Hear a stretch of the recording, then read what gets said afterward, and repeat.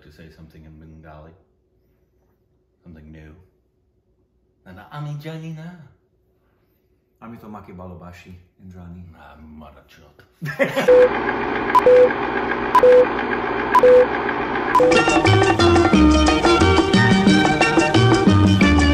Hey, welcome back to our Stupid Reacts with Units. I'm Corbin. I'm Rick. And you can follow us on Instagram and Twitter for more juicy content. It's so juicy. Don't touch me. Your tag is sticking Well, out. then tell me and don't touch me. I'm not touching you, I was touching the tag. COVID now. Good grief. Today, we are continuing Classic Month. Classic month. It's time to have another classic month. And this is a Bengali film from 1960. And thank you to the person who sent us this DVD. Yes. Long ago. Long we would ago. not have been able to watch it. Yep. So thank you so much. And thank you for the forward-thinking people who included English subtitles in the creation of the DVD. Yes. That helps. In fact, it was a Blu-ray, which was kind of crazy for 1960. I know. And great quality. Yeah. So I don't know what they did, but they did a phenomenal job in terms of getting that quality back. But it's called The Cloud-Caped Star, or there's a Bengali name, which I don't have here. Do you know it? I'll butcher it. But yeah, it's the 1960 Cloud-Caped Star, which I think after watching is a fantastic name for it. Which is actually capped. Oh, sorry. Yeah. Capped. Cape. Oh, okay. I guess makes. A selfless young woman sacrifices her own happiness for her unappreciative family. Yeah. Yep, that's it. Okay. That kind of gives it away, though. No, I guess not, but a little bit. But directed by, say his name? Rithik. Wasn't it Ritwik? Not Rithik? No, it may be Ritwik, but Indrani was calling him Rithik. Rithik. Yeah. Like Hrithik Roshan. It sounded like Rithik. Oh, wow. Over the phone. It looks like Ritwik. It looks like which Ritwik. I've seen before. Right, but I believe it's Rithik. Okay, but it's... and then the last name pronunciation is we won't get it because we don't have this pronunciation and what we say, but it's something close to Katak. Katak. And Katak. And starring, just say the main one, even though Supriya Chadi and Arel Chatterjee. That's the brother. And Yanish Mukherjee. Yeah. So yeah, obviously it came out in 1960, so this is gonna be our spoiler review. Yeah. If you haven't seen it, I guess you're just like us. Yeah. If you don't want to be spoiled, go watch it. Come back. If you can find, you could probably find it in India somewhere. I would hope you can. But Rick, your initial thoughts, please. I will be busting out my handy dandy glasses for Indrani and all the Bengalis who know about the importance of the glasses being the intellectualized. Oh, really? Oh, yes. Oh, cool. He's wearing glasses. All the intellectuals do. But here's my paragraph.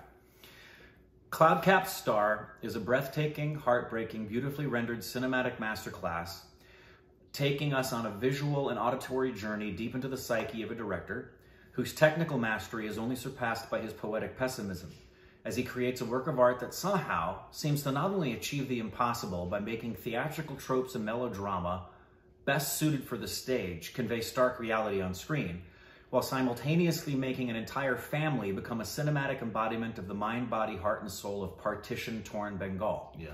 If Charlie Chaplin was a civil rights advocate using cinema in the hopes of creating societal change, Katak was simply a dark poet using cinema to show you the beauty of a flower as it slowly dies and you know there's nothing you can do to stop its demise. Mm-hmm. Absolutely. And so you liked it. Yeah. A lot. A lot. Yeah. That's...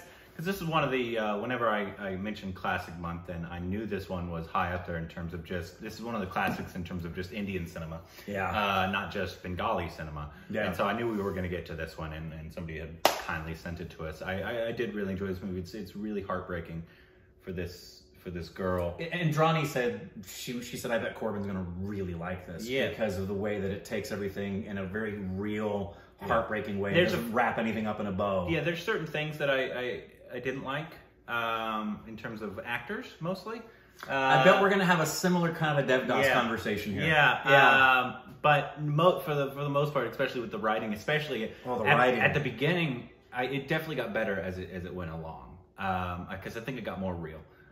It started off a little like the actor. I know it's the time, well, obviously. Exactly. It's the time, but at that same time, they didn't end that way, the way they began. So true, but let's just as a point of reference for that. So it's like, for example, A Streetcar Named Desire was 9 year preceding this, right, in American cinema. Yeah. But this film, and I'm learning this the more we watch Indian film and the more we're watching regional film, I'm recognizing that when we go into the older films, we said this with the last film that we watched, which was the Masood. How once you get back to a certain range, you cannot and shouldn't compare what's going on in Indian cinema with anywhere else in the world because they're evolving within themselves at that point. But it wasn't everybody. No, and here's the thing. So much of what was going, even the makeup. So if you were today to measure the makeup in this film, you go, it was terrible. But if you recognize that the makeup was done like theater actors, and it was just captured on film, and it looked terrible on film, but for theater, it's absolutely applicable. Yeah. Same thing with the stylization of what's going on. And I'm reading this acting book that Pankaj had asked us to read. I've recognized that especially in older Indian cinema, and Bengali cinema in particular, there are certain tropes that are staged that American cinema was done with, but was still being celebrated because it was part of the heritage of the time, and you can't measure it based on what was going on in American cinema at the time. You have to measure it based on what was going on in Indian cinema. And I believe it was a celebration of that at the outset, which is why I wrote in my paragraph, it's extremely rare, and I know it's something that's kind of the Devdas thing, where you're taking a stylization of something to convey a reality, and I know for you it doesn't float your boat. It never worked. Yeah, it doesn't work for you. Or it works for me. It never works. Yeah.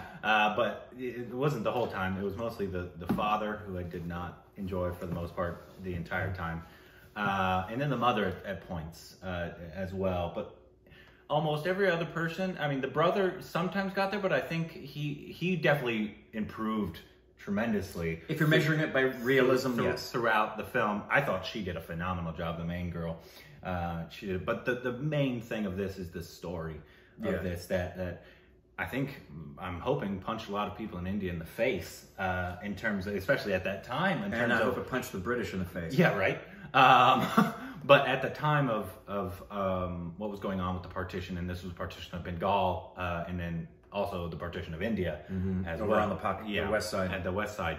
But the whole story of, and even if you take that out of it, a story of somebody who just gives, sure, and just everyone takes from you, sure, and you don't take any time for yourself, absolutely, or don't take anything for yourself. Yeah, that's a human story. There's many humans absolutely, that just have just, that's their natural instinct, is to just give, and they're always their last. Mothers often fall into that, is that they just they often just give of themselves over and over and over, and they don't get anything in return, and they don't take time to take care of themselves. Just that story alone would have been good enough. Obviously there's a lot more layers onto this film than just that, but I thought it was a brilliant story, especially for 1960. Yeah, the feminism of her being the primary breadwinner and being a strong woman was way ahead of the time back then. And for me, the symbolism, and I've done a little bit of reading up on it, not a lot at all, but the very fact that it's called the cloud-capped star, it's interesting because he's both a pessimistic creator, very dark, but I wonder, he definitely doesn't have a thread through him. A huge difference between directing styles. So Satyajit Ray would be our other comparison, Bengali, right? And he is definitively shaped by Western cinema. And my understanding is that he is not. He is far more Eastern in terms of his, they're both definitively Eastern artists, but as far as the framework with which he creates his cinema. And this metaphor of the cloud-capped star, it's really interesting.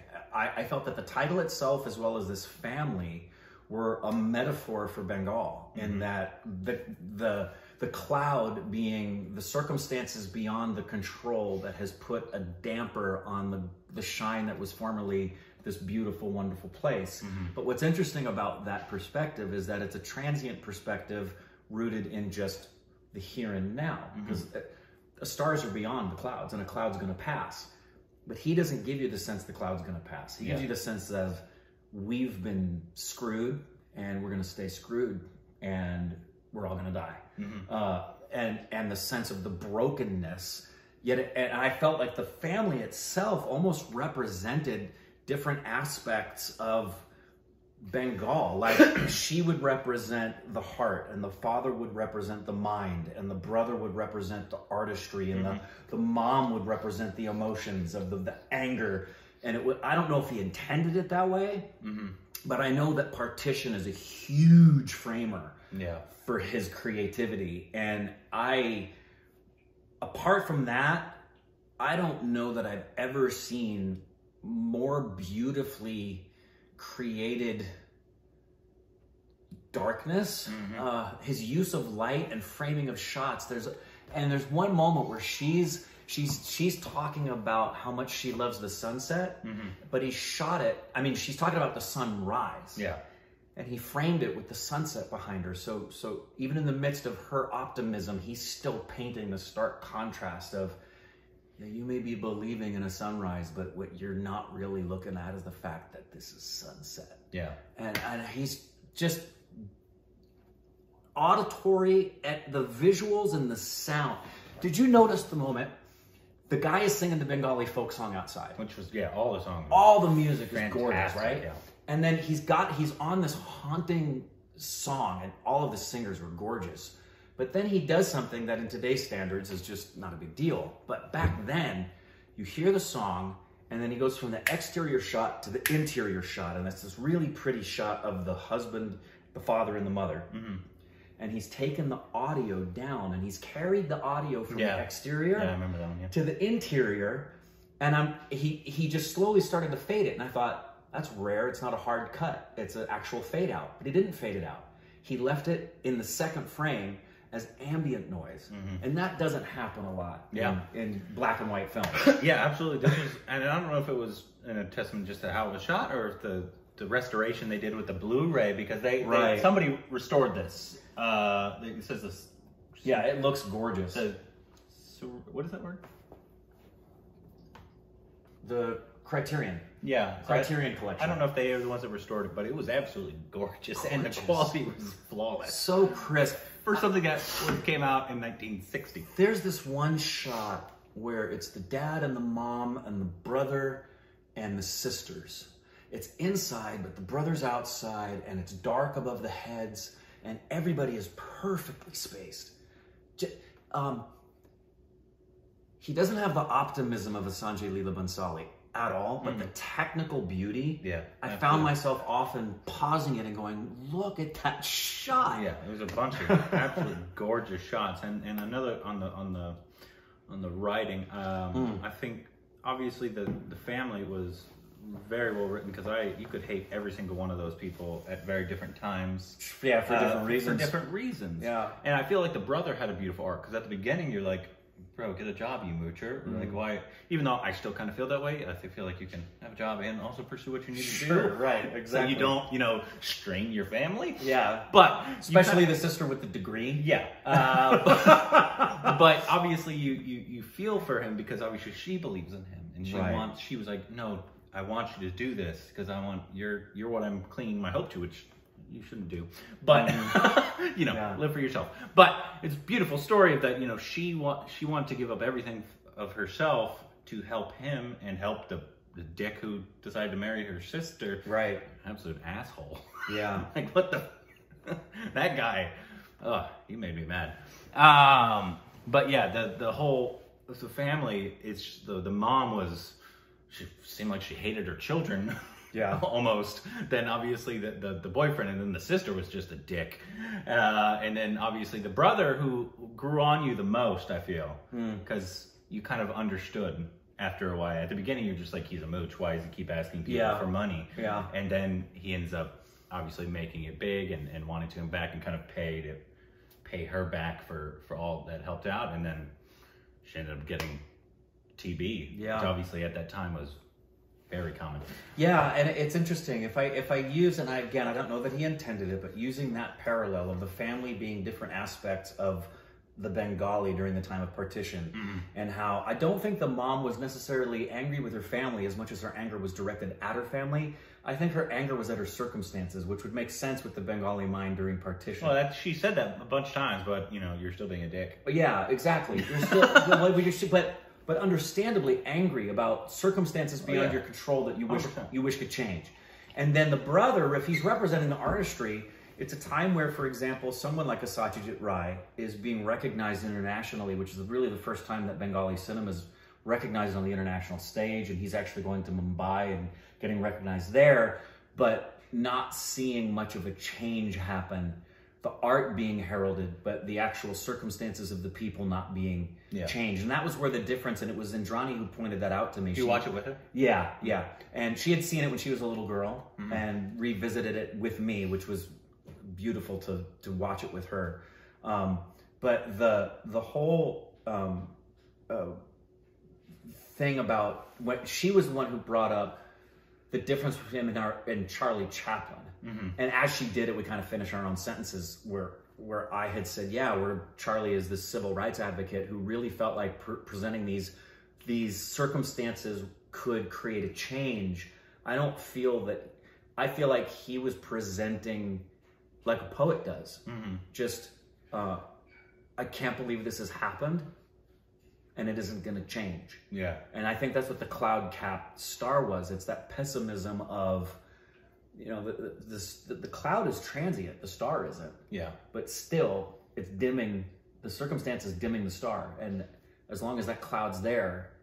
Yeah, I think it had a bunch of meetings. I think it had something to do with obviously the partition. Obviously, very deep. And just the very basic, just her being by her family, obviously, is as well. Because, you know, she was the star, but she kind of gave everything up and to take care of her family. Yeah, she embodies the title as well. Yeah, absolutely. So I think there was a lot to really like about it. Like I said, my main issues would probably just be some of the acting in terms of the father especially. Yeah, see, that like for me, like with Devdas, I don't mind. But it was just him. Like the other people weren't like that. She was. There were many moments. There were many moments from her as well as her love interest that were strictly the only justification for what were being done was it's going to look good on camera. Yeah. Many times where he's talking to her and she's here, and she just would do this. And then say her line. Well, that is solely because it looks so nice. But I'm fine with that trope as opposed to the over-the-top Yeah, I don't. That's what I don't like. That only would bother me. You know who it reminded me of, and none of you would understand what this would mean. It reminded me of in The Miracle Worker. Oh crap! Who played the Colonel? Was it Nathan? No, Nathan played the son. But anyway, he had very similar kind of like over the top, cliched.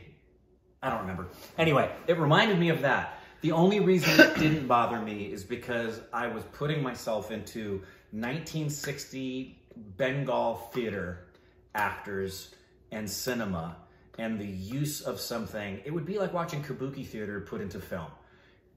It's not realism, but it is part of the history of theater at the time. And yes, it's 9 years after Streetcar. So again, I'm not going to blame it for not being at the place of Streetcar when it is its own entity evolving. Well, I think it needs to be measured according to its own culture. I'm comparing them to the other cast. Yeah, many of them were more grounded. Yeah. Yeah, so that was why, like, if all of them were that way, I could be like, okay, whatever, cool. But, like, there was just a few standouts who weren't always that way, but the father was, I'd say 95% of the time that way. And so I don't know why that was. Maybe that's what the father figure in that time was portrayed as. Just strange to me. Yeah. But like the film, other than that, a very, very heartbreaking film. And high level cinema, just high level artistry. In every aspect. So that was great. Let us know what's the next Bengali film after Classic Month, and what's the next classic we should watch. And Rithik. I'm gonna say I'm trusting. I may have misheard as well that it's Rithik Gothic. Rithik. I want to see everything he's made. I think he for sure. only had like 10 films. I want to see him. Yeah, because I think he died really early. He did. He died young. He died. He was my age when he died, in the early 70s. Yep, he was an alcoholic. He drank himself to death. That's the way to go. And let us know what's the next film we should watch down below.